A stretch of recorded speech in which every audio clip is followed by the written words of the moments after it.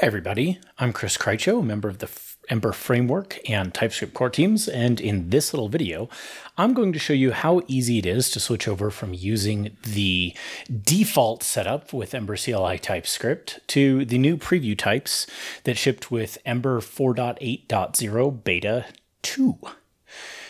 You can see here I have a fairly normal Ember CLI TypeScript setup. I have run the generator and gotten all of these types added to my package, and I'm going to switch that over for Ember itself to using types supplied by Ember itself.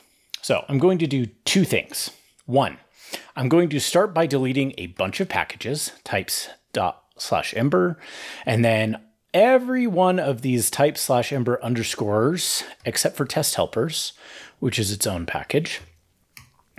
And then I'm going to switch Ember source here from 4.6.0, which is just the version I happen to have installed, to at least 4.8.0-beta.2.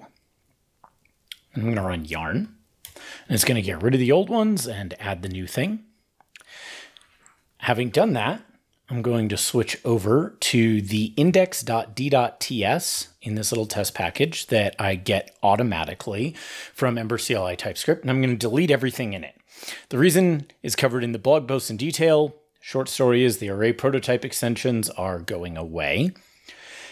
And I'm going to write two new imports. Import Ember source/types and import Ember source/types/preview. And that's really all I need to do.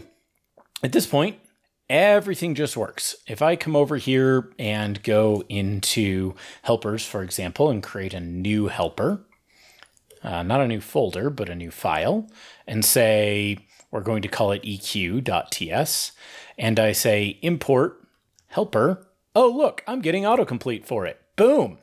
And if I write export default helper, it shows me all the things I need to know. By default, I'm getting the default positional arguments and an empty object for my named arguments, but I could change that. I could say it's going to be A and B, and both of those are unknown. And I'm going to return a Boolean, and I'm just going to return A equals B.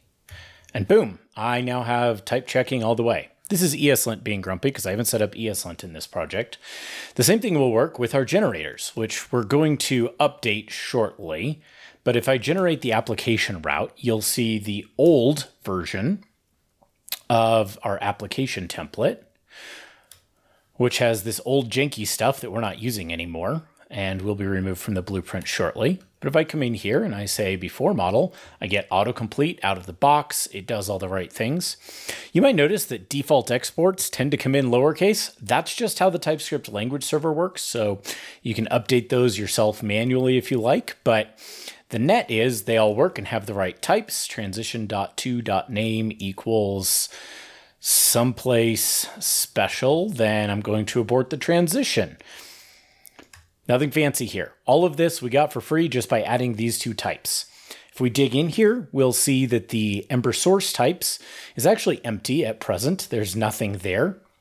But the types preview package has all of these imports, and that makes everything visible. Over the course of the preview period, we will be getting rid of all of this and moving it over into the stable types directory.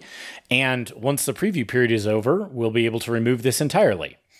Neat trick about this, if at some point we want to ship preview types for, say, Ember Polaris or other new features, we'll be able to do that the exact same way.